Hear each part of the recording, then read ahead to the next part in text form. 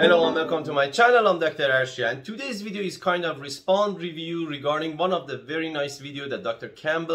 John Campbell made, and in that video he mentioned that he has a vitamin D deficiency, the speed of he taking almost 3,000 units of vitamin D every day. So I've been doing research regarding this matter, so I want to share some of my ideas with him, which I believe he already know because the level of his knowledge is really beyond.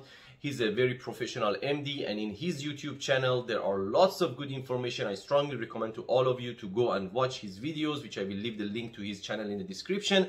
At the same time, I'm gonna tag him, so if you want to add anything to this video, I'll be very happy. Basically, in all of his video there are lots of good information. I agree with most of it. The only part I'm quite not agree with him, that he believed that coronavirus is come from the nature, but I quite have a different idea regarding that. So if one day he had a free time and I want to discuss about that also, I'd be very happy to do so. So all of that has been said. By watching this video, you may also learn some stuff that can help you to have a better level of vitamin D in your bloodstream. So if you want to know more, let's follow me through this video.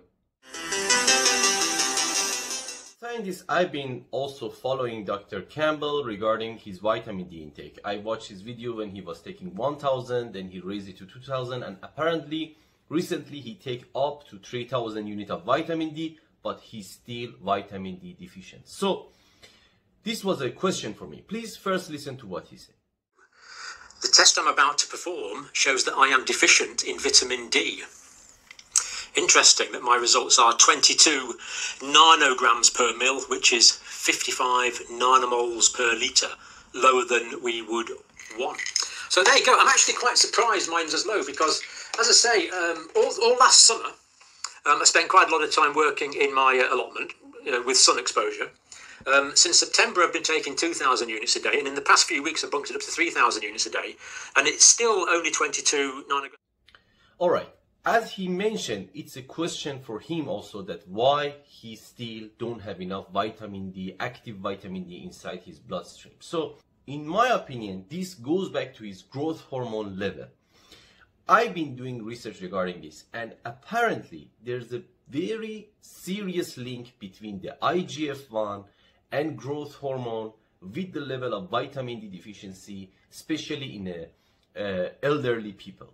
First of all, the mechanism of action of these studies are not very clear. In a simple term, the relationship between the IGF-1 and vitamin D is a hand-to-hand. Mean, in one sense, vitamin D helps the circulation of the IGF-1 inside our system. At the same time, growth hormone and IGF-1 has a direct effect on production of the enzyme which are involved in converting the vitamin D to the form that our body can absorb and use it. So technically, I believe Dr. Campbell taking enough vitamin D supplements. So by raising it to 4,000, also, I'm not sure if he can get a better result or not, which in my opinion, that's very unlikely. So I wanted to recommend to him that instead of he taking higher dosage of vitamin D, he should take some supplement that help him to produce more growth hormone. And for that, also, there another research which I will leave the link in the description, which talk about taking 4 gram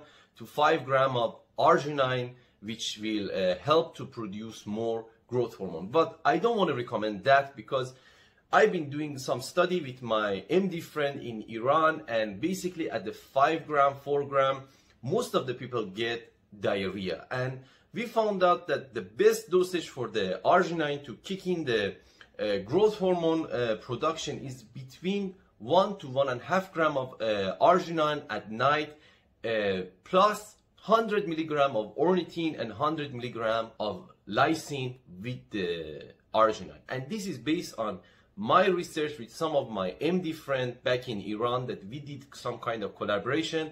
We got some very good response from this. So basically, I really think between 1.5 gram to 2 gram of arginine with 100 milligram of lysine and 100 milligram of ornithine, if you take it at night, it really stimulates your production of the growing hormone. And I just wanted to share this with Dr. Campbell, so if he agreed to do so, I really hope he do it for at least 2 to 3 months, and then we see with the same amount of 3000 units of vitamin D per day if his vitamin D level have been improved.